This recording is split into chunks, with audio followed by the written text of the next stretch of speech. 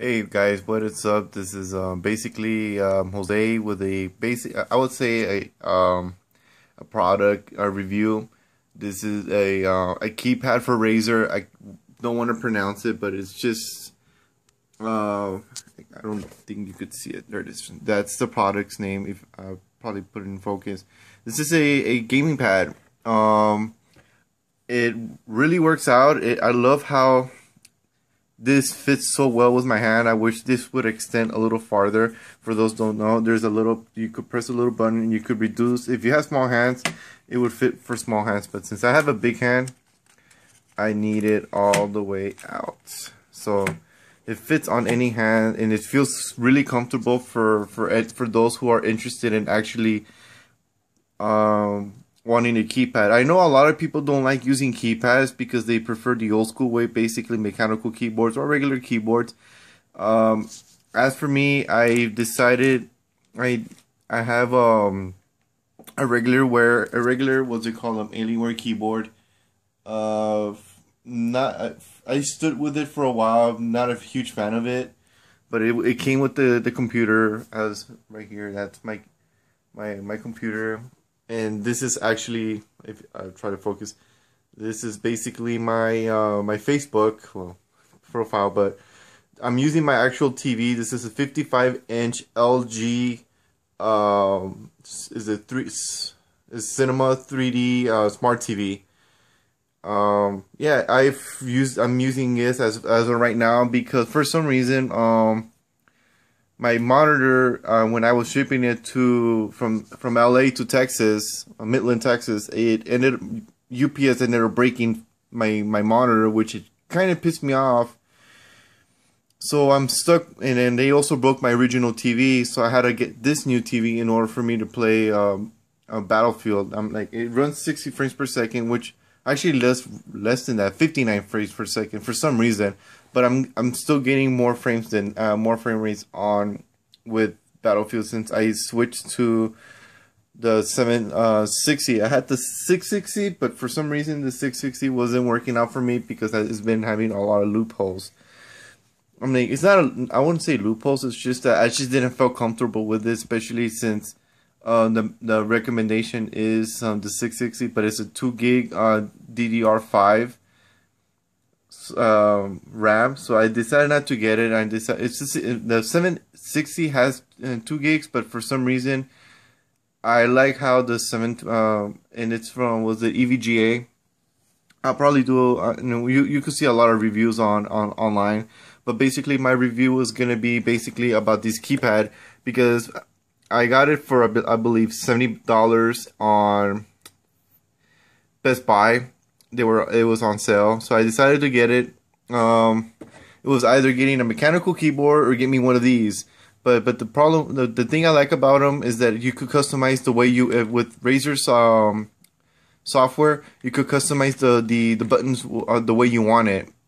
Like for me, from default, this is the space button right here. You could space. This was just to move around, going up and down, left or right, but I wouldn't recommend this when it comes to playing Battlefield. This, I don't know what the default is for this one, but I use this to press record since I use Shadow Play. I'm still getting used to Shadow Play since, like, for some reason, DxTory does use a lot of my CPU, so I don't want to end up running a game where I'm going to have a lot of lag spikes around.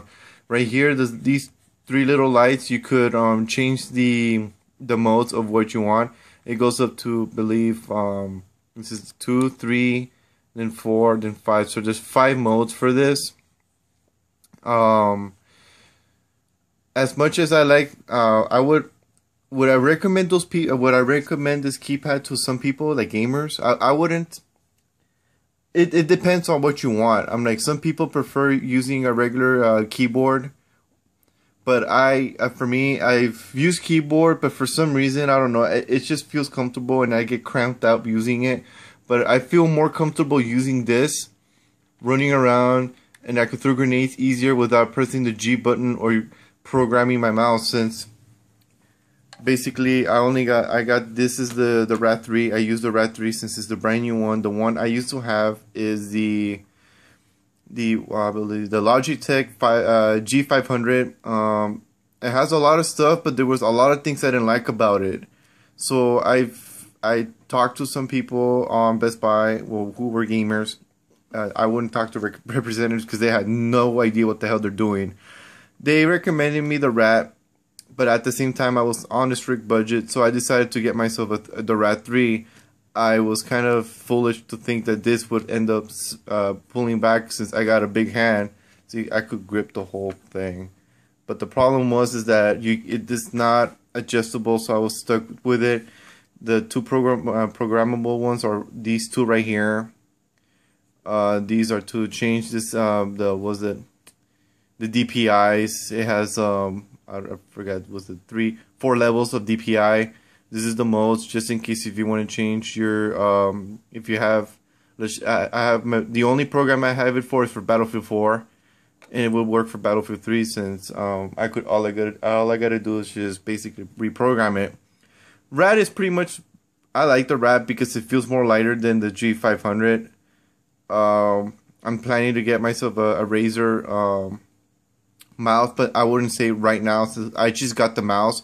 So I'm basically experimenting with different types of mouses, which was gonna make me feel comfortable. As of right now, I'm really enjoying these two products, but basically the whole point of this video is not this damn mouse, because you can see that everywhere. It's this little thing right here. Yeah, this is the one I wanted to basically wanted to show out. I'm loving it. Razer's not paying. It's not basically telling me to do it for them. I decided to do it because I love Razer products, and this is one of the products I loved using since I started. I got this before, right during the Battlefield 4 game, actually after the release of Battlefield 4. So, because I decided to get something different, especially since sometimes I do play in the night, and it's hard for me to see where all the buttons are since that does not light up. So I decided to get this since it's easier for me to detect where the buttons are. This is right here. It's easier to detect. I could record with this button.